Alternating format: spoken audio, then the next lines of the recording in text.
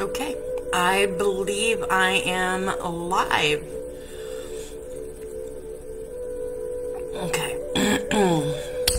So I want to give some people a couple minutes to be on here. I'm going to post this because this is something that means a lot to me, and I really want to get the information out today.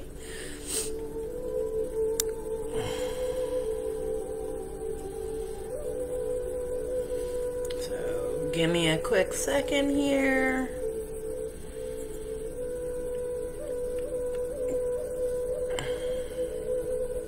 I gotta see if it's actually showing up that I'm live. Yay, there I am.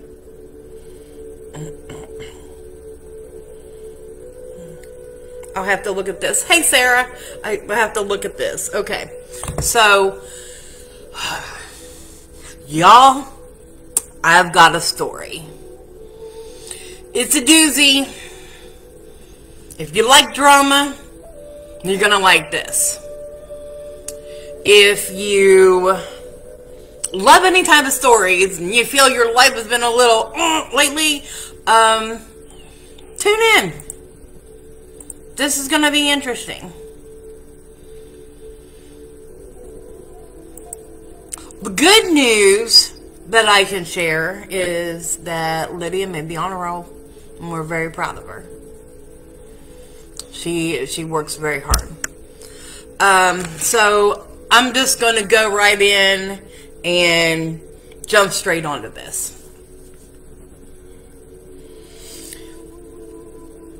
When you believe your entire life, one chain of events, you immerse yourself in that history. It becomes your identity. And then you find out that everything was a lie, complete and utter fabrication. Let me just say tonight, I'm breaking a generational curse. And of course, this would have to happen to me. But it's okay, because I got cold chills right now. But I feel like it is happening to me because awareness needs to be raised and life needs to change. That's it. So,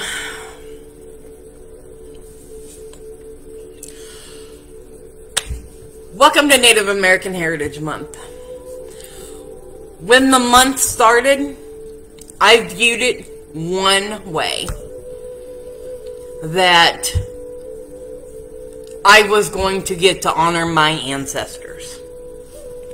See, my entire life I've been told that my father's grandmother, mom's mom, was Blackfoot Native American, and that she had been, unfortunately, part of, now please pay attention to this story.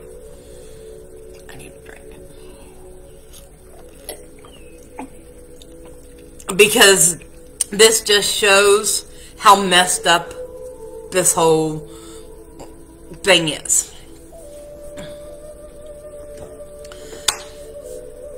The story goes that she was a Blackfoot woman who had been put into slavery, that she had been bought, had a child with that man, and then after the baby was born, he returned her. And then when she was purchased the second time, he bought her, freed her, married her, and then there was our line. I have been telling this story my entire life because it's what I grew up as, and it became a part of me. Like,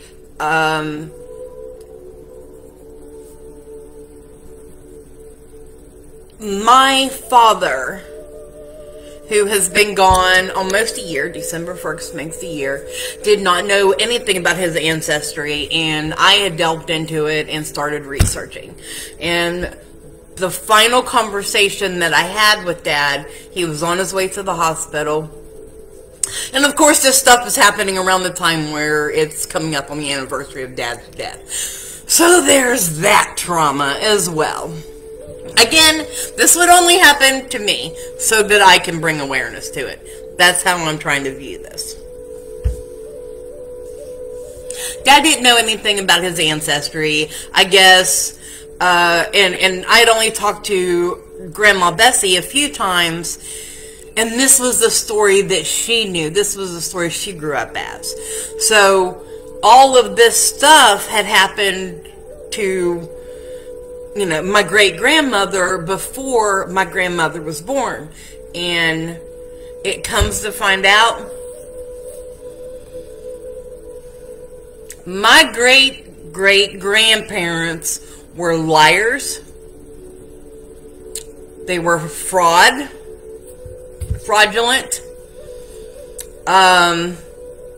colonizers. And I will use that word because that is exactly what they did. Let me explain.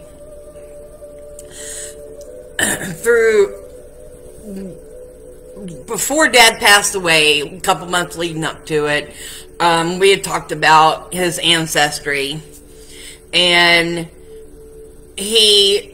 like I said, he didn't know anything, and he's like, why don't you look into it? I'm like, well, I had ancestry DNA done, and I had looked, and I couldn't figure out why it wasn't showing my native history. It was like, you know, it'd be coming from out in Midwest, because that's where, you know, like Montana, Canada area. That's where Big Blackfoot is from.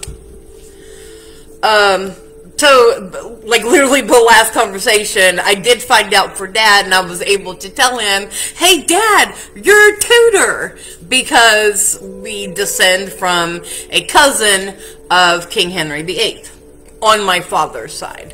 So that was his father's side, not his mom's. Completely separate lines. There's a family crest for the Rowan side, and that's where I get my name for Rowan Temple of Light. So that side is not liars and fraud. I can at least say that. Alright, so back to the story. Apparently there is a thing, and unless you do your Native American history, you're not going to find it in any history books. Damn sure not going to tell you about it in school. But there was something called the $5 Indian Act. And it was where the Dawes rolls, D-A-W-S rolls. And what that was that's where they started registering the Native Americans to kind of, okay, you're with this tribe. Okay, you're with this tribe. And, you know, before they belonged to multiple tribes. Everybody, you know, intermingled. They were not freaking racist. They had no problem working with other tribes. And so, of course, there was, you know, an instance here and there that, you know, they fought and stuff like that. And Blackfoots were kind of ruthless from what I did the history of. But my whole identity. So now I'm going to go through an identity crisis for a little while. So you guys might have to bear with me. But this is going to be good because I'm strong enough to overcome this. And I'm going to take you all for a ride because as I grow and change, I really want you to be able to do it with me. So what some white people would do would be to pay under the table to these clerks that were writing down this information and taking, this is how you caught that I said Bigfoot instead of Blackfoot.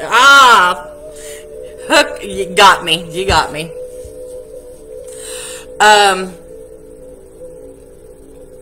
Now I completely lost track of what I was saying.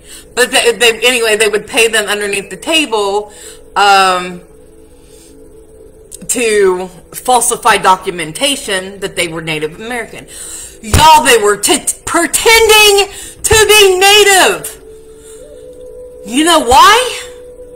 Because the government was giving out benefits, and they thought, ooh, let me grab my share.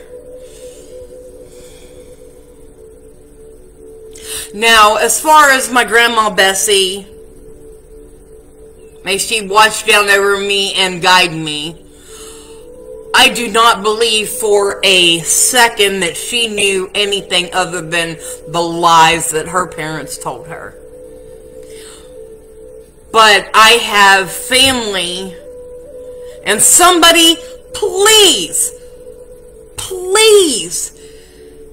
reach out and tell my siblings that we are not Native. My aunt that is out there, my uncle that's out there, please, somebody let them know that we have uncovered documentation, a census, actually, of when Grandma Bessie was 8 years old, that Grandma is listed as, guess what? White. Y'all, I'm as white can be. I may not act like it, and I view that as a good thing. Yes, this is why so many people claim indigenous heritage, because they are told. Now, some were caught, and some had to pay back the money, but some were slipped through the cracks. And this is why I'm saying I'm breaking a generational curse, because I feel like this is a veil, this is a lie. And it's not very often that you get the chance to do this. That you attain the information, the background information that you need in your growth. Yes, I have had the Ancestry DNA testing. This holiday, Christmas, I'm going to gift myself another one to kind of double check and back it up, but I have revisited, and Ancestry DNA does update their statistics, I guess that's what you want to call them, periodically. As more and more people input into their database, they can update. So the Basque people that are right there on the border of France and Spain, they have the highest concentration of A negative blood. I do not know where these people come from or anything like that, but that showed up on my chart, so that that did give me some insight as to where my blood type came from. So I encourage everybody to do your own research, do your background. Actually, I would like to, I wish that I had the money to gift everybody DNA testing.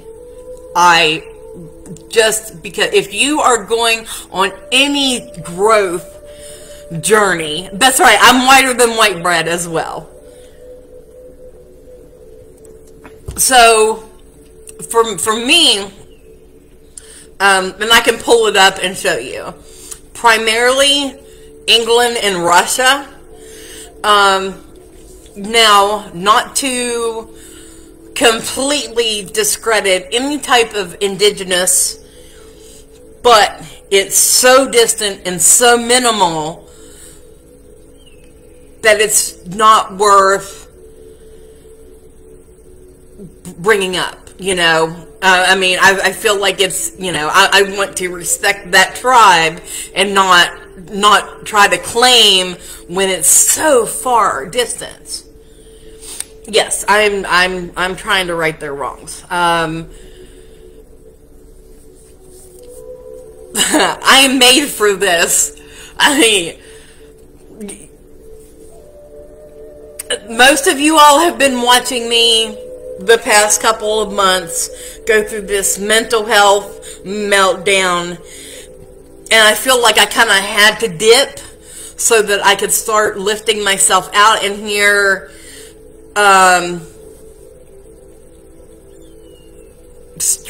Enough strength that I can handle this.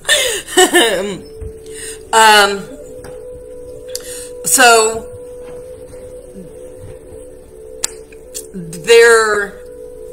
one of two things either happened.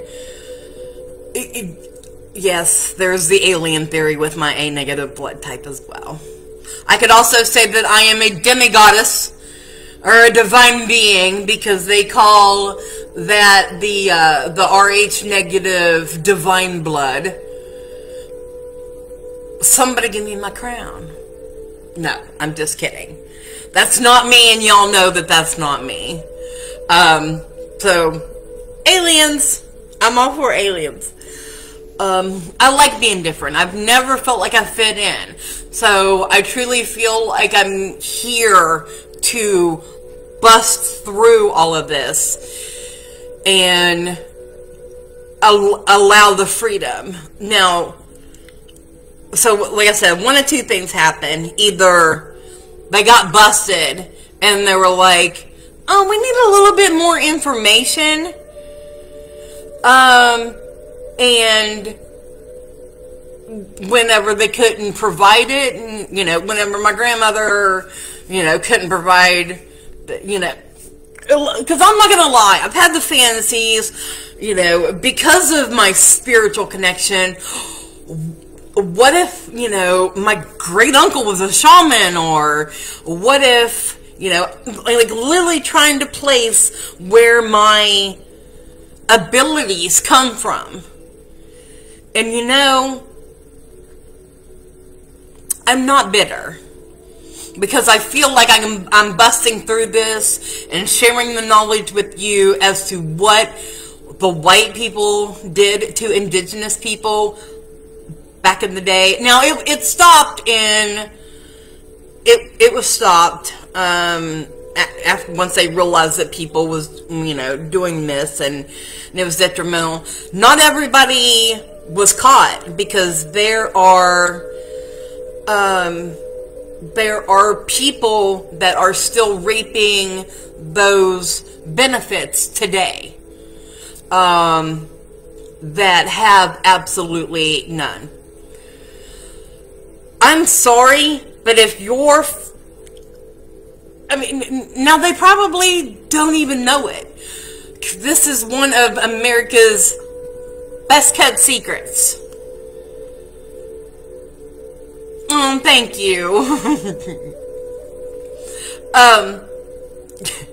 One of the white people's best kept secrets, that of not completely telling all the stories of what they did to the indigenous people. Now, Wednesday night, I am traveling to the planetarium because they're doing the indigenous and the night skies. So they're telling stories, and what drew me to it was stories from the Blackfoot. Now, I am not about to stop honoring the Blackfoot people just because I have found out that I have no ties to them. I have been honoring their people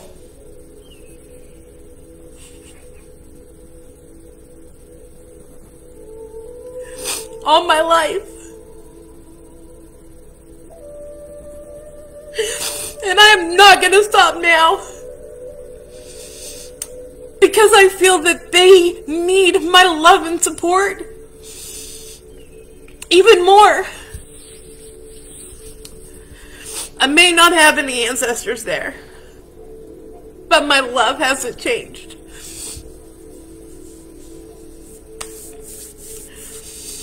And as it was pointed out to me, it's okay for me to do that. Because there is a difference between appropriation and appreciation, and I definitely appreciate them.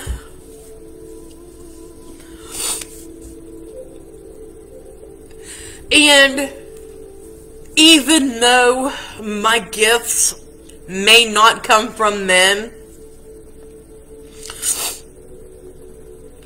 I've felt that my connection that I have created, that I have built my entire life, kind of connects me to that. So, moon's out tonight. In case y'all didn't know, I got a full moon at the end of the week, so I was kind of drawing down on her a little bit ago just to kind of help give me strength to get through this, because I was afraid this was going to happen. Y'all know I'm emotional. I show it.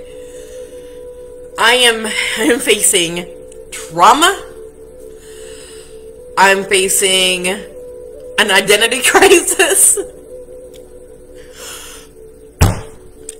Who among you is not right now? And I am busting through this glass to raise awareness and how to get things going. Sarah, if you are free, I would love for you to go, because I've got 2 seats available. I need somebody to go with me. You know, whenever I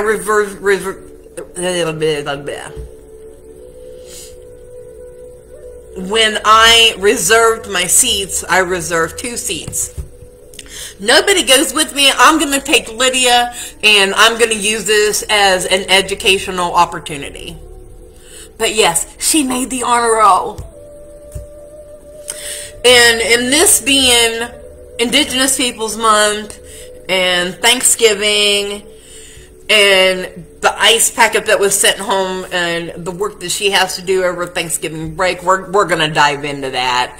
And she is going to be very knowledgeable about Indigenous people whenever she goes back to school. She's going to have a story to tell. Now, with her, from her grandfather's side, it's supposed to be Cherokee. So, guess what I'm going to do? Lydia's going to get DNA tested. Because I want her, like, she's 9 years old, but I feel that we have enough open conversations and we can communicate well. And honestly, whenever I'm learning things, she's learning them as well. She wants to learn tarot cards, but I realize it's because she sees me as be such a big part of my life.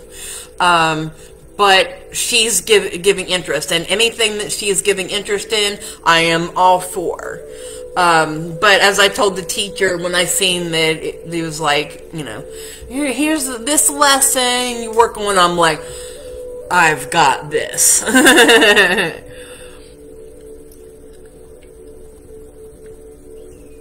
So, what I want you to take away is do your research. If you don't know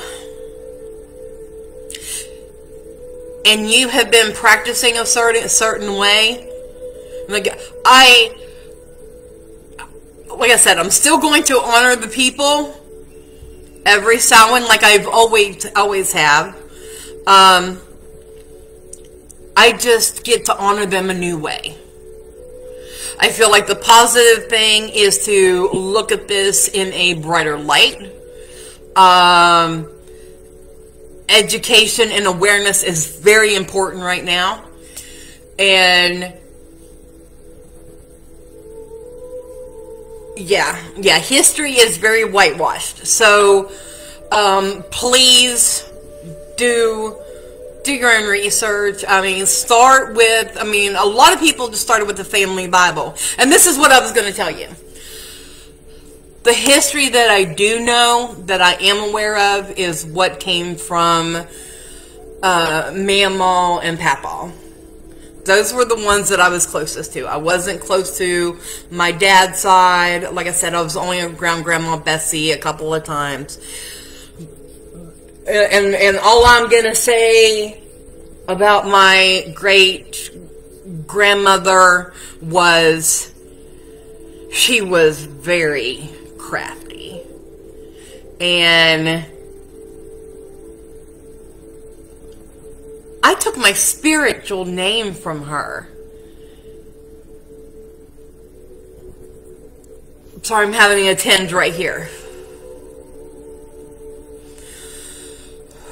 So that's going to change. So not like many people know what my spiritual name is anyway, but because I feel like I need to keep that private. But that's going to change. The history that I do know comes from German, Scottish, and like I said, the Rowan side comes from England and dates all the way up through to the Tudors. So the Rowan family is safe. The Rowan family is safe. Rowan Temple of Light is safe. There is no drama there. They are all on the good and up. And they, as far as I know, that way. Now, I'm not saying that it did not happen, but this is also something because, sorry,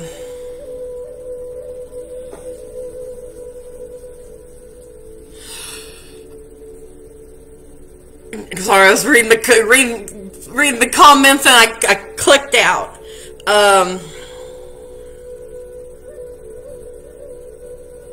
Anyway, as far as I know, and I did not see any documentation of slavery, of anybody having any slaves. Due to our history of the world, I am not going to say that didn't happen, because that is a very good possibility. I do know of one multiple great-grandfather that did have a slave, and he freed her. It was a she, so he had freed her. I do have documentation on that.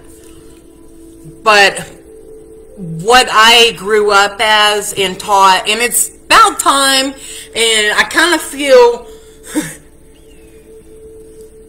Grandma Donaldson and Mamaw around me right now just kind of standing there. Really? Really? This is what you focused on? Have you forgotten everything that we talked about? For Mamaw and Papaw's side, I have Scots Irish, German, German on all sides. I mean, they come from Saxony, and they come over here. Papaw's side comes through Pennsylvania Dutch, so there's that as well. And his family were preachers, so I feel that the sense of spiritualism come from that. But in his there's that side, and then Papa's mom was, and I'm going to straight call you Nanny. I'm calling you out. You were an Appalachian folk witch. I'm just going to say. She was the one that everybody came and talked to for herbs, and she would go deliver babies. If someone was sick, she went to go take care of them. And that is why I got cold chills. They're here. Okay. I know I'm talking about you. But that is why there are multiple lines of my family being caregivers, and that's why I was drawn to go take care of people, and that is why I've always done in-home caregiving. I have been doing things along that. Hi, Brianna. So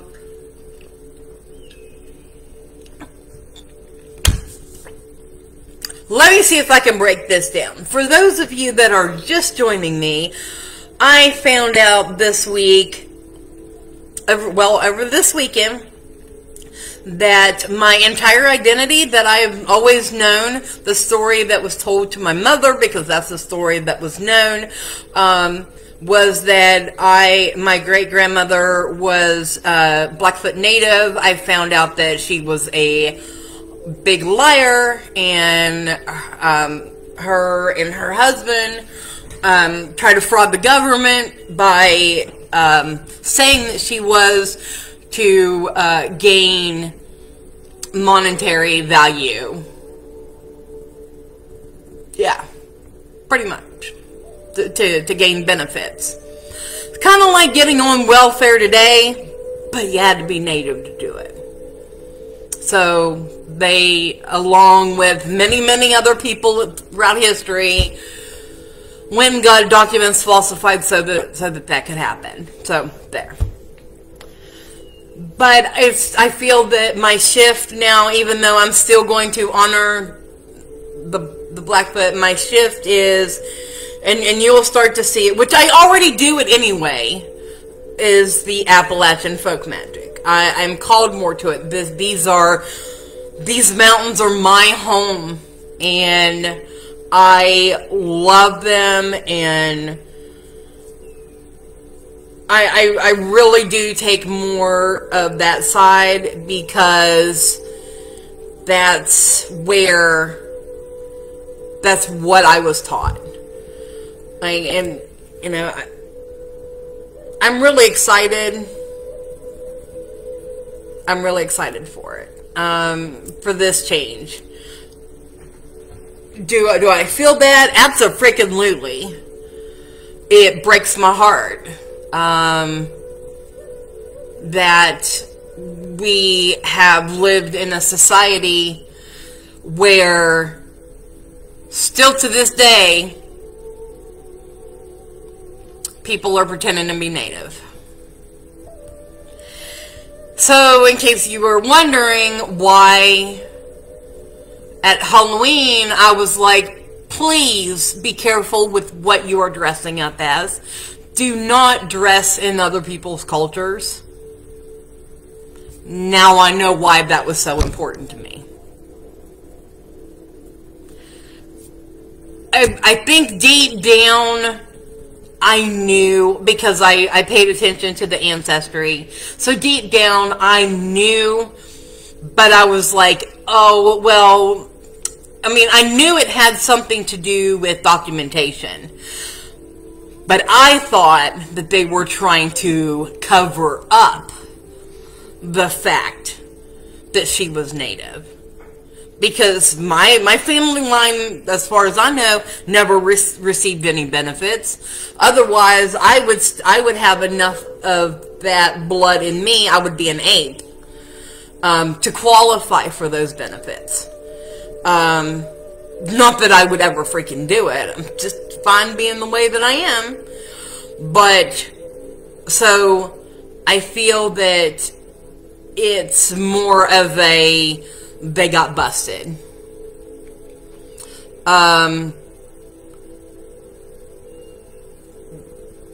I can't find any documentation prior to them kind of popping up in Missouri. In Missouri is where my father was born. So cannot really find any documentation. I can say that like, you know, Kentucky area and even some down into like Virginia and Roanoke area. But not really too much more after that. Okay, so I've rambled on enough. If you take anything away from this, it is watch, and I'm going to say it again, and this may make people cringe, but the colonizers of then are still out there today. Stop appropriating. Find out your own history and appreciate others' histories.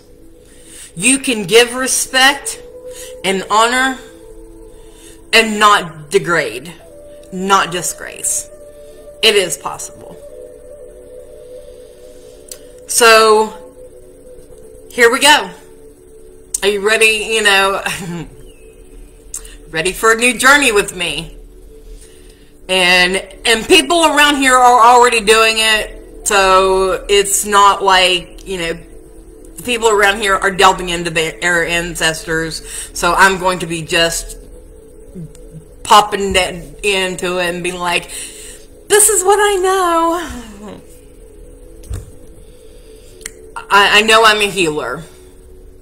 That's what I know. I know that I was put here to help guide people into their own healing, and that's what I'm doing with these cards. That's what I'm doing with energy, and that's what I'm doing here and in here. So thank you for your support. Find out what your heritage is. I am going to go Wednesday night, and I am going to honor the Blackfoot tribe and show some love. So, good luck to y'all out there. I love you. And good night.